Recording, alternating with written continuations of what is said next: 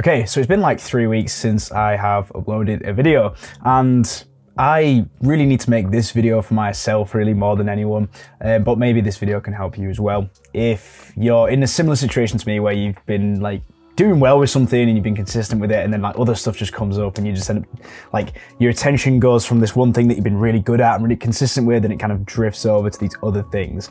So I'm gonna just make a quick video talking about a quick little mindset shift that has helped me, because I've been able to come do this video and do some other projects that I'm working on as well, to help me make money and to help me with the business stuff that I want to do. It's not all just about YouTube, but you know, I feel like this mindset shift could help you. Really, what is the lowest friction thing you can do? You know, to stay productive on self-improvement, it's always about, you know, how much content can you create, how much money can you make, how many clients can you get, sitting in front of a desk and just, you know, typing away and doing all the actual work.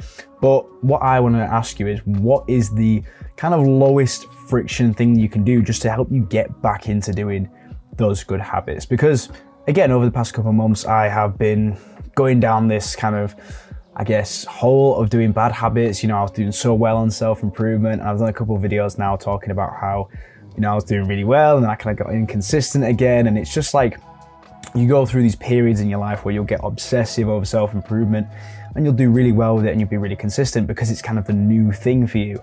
But as you carry on with that, you can start to go down different paths. You can start to fall into some old bad habits.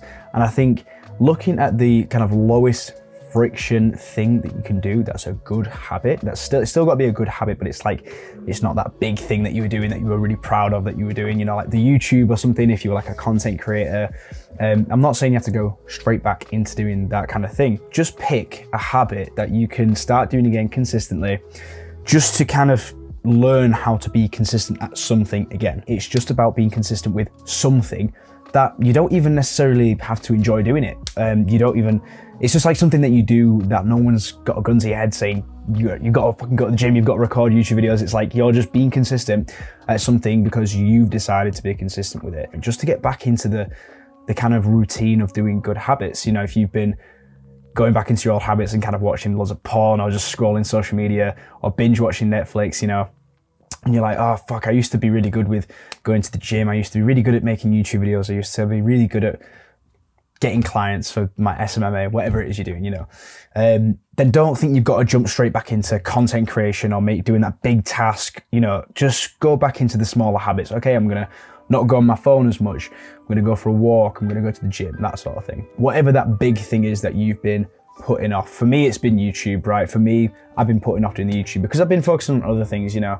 And I'm not gonna lie, I've been going out, been drinking, been going out with my friends, spending a lot more time on the weekends, just enjoying myself. Whatever that thing is for you, it's probably gonna be content creation realistically. If you know, following this channel, it's gonna be something similar. Then rather than, you know, thinking you have to prepare and do like this big thing, you know, you've got to get it back to the same standard of what you used to do it at. Like, I'm not gonna record this video now thinking it's going to be the same standard as like my other videos or some of my best performing videos where I put loads of effort into them.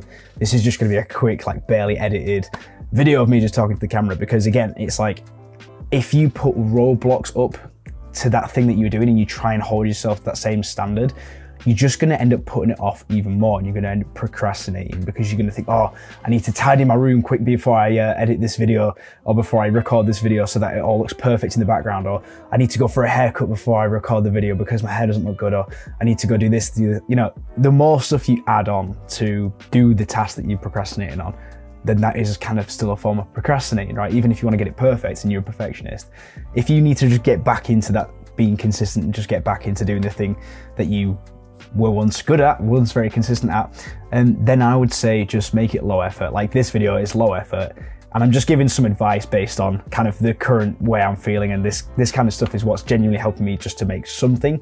So like, if you're in a similar situation to me where you just want to get back into content creation, or you want to get back into the gym, you know, the gym's a good example, right? If you want to just get back into the gym because you've been really inconsistent, don't go thinking you need to do an insane, you know, 1.5 hour leg session where you do like 7 sets of squats and 8 sets of hamstring curls. No. If you haven't been to the gym in a while and you just need to get back into it, just go 20, 30 minutes and just gradually build yourself back up again. It's not like you're starting from square one with the gym. you just are slowly getting yourself back into it. And within 2-3 days, you'll be gymming like you already did for the past 2 years, you know, if you've had 2 weeks off or whatever it is after an injury or something like that. So that's what I'd say, just slowly get yourself back into it. There's no need to try and get to the same standard that you were at, and just slowly ease yourself back in. That's kind of what I'm doing with this video. And the last bit of advice that's gonna help you, and you know, I've had to tell myself this recently, is you need to create something that's called an anti-vision. So an anti-vision is something that quite a few people have talked about. I spoke about it on the channel before as well, but it's really about, rather than looking at the short-term negatives of having to do this thing, like, oh, I don't really want to go to the gym because I'm tired, I just can't be bothered, right? Or I don't want to make this video that I'm making right now because I don't really have the ideas, I'm just not really feeling it. It's been a long time since I've made a video and it's going to be uncomfortable and I'm going to have to, you know, I'm not really used to it anymore. Instead of thinking about the short-term, you know, negatives, think about the long-term impact of you not doing the thing, right? So rather than visualizing, oh, you know, I'm going to get loads of subscribers or I'm going to get really big at the gym and muscly, rather than trying to motivate yourself by doing that, sometimes it's better to genuinely think, okay, what if I just never made a YouTube video again? Or if I gave up the gym? And then you kind of think of it like, oh shit, okay, so I've been doing this YouTube thing for a while, and if I just never made a video, and the last video that I made was my last video ever, then that's kind of quite a lot of hours of my life wasted. Or, you know, what would I regret the decision of never making a video again in 2-3 years time? Or would I regret the decision if I quit the gym and just decided, you know what, fuck it, I'm not gonna bother anymore, cancel my gym membership? And if you create that anti-vision of what you might react to that decision like in 2-3 years time, where you look back and you're like, fuck, why did I give that thing up? Why didn't I just keep going with that?